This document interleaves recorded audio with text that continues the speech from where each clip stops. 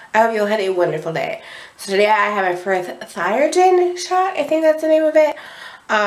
It goes in your butt. Yay! Like your upper butt, so it's not like really like you have to pull your pants down or anything crazy. But yeah, that was so. I talked to one woman and then she went and brought to the nurses who mixed it. Apparently she couldn't mix it because I guess it's like a two-part thing. And it was kind of like a bit. She came back and she said there was some nurse in training. So that's why it was taking it a little bit longer because the one nurse had to show the other nurse how to do it. I don't know like how you would mix it. So then those two, the nurses come in and the other lady come back in. And yeah. It was like a tiny pinch. It wasn't horrible. I know some people are like, it's horrible, it's worse. I had no issues with it though, thankfully. So yeah. And tomorrow I get my second injection. And then Wednesday is my radioactive iodine, which I'm taking 30 MCIs.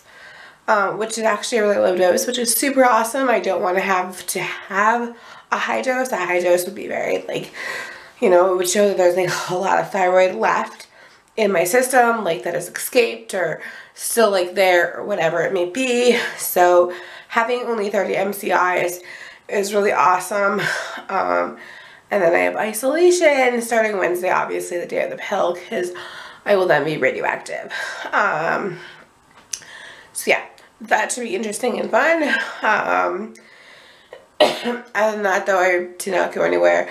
The weather was horrible this morning because we left the house at like 7:15, so it was still pretty cruddy. It was still, I don't think it was it wasn't snowing, but it was still pretty yucky. The roads were okay. They weren't like horrible, but they weren't the best either.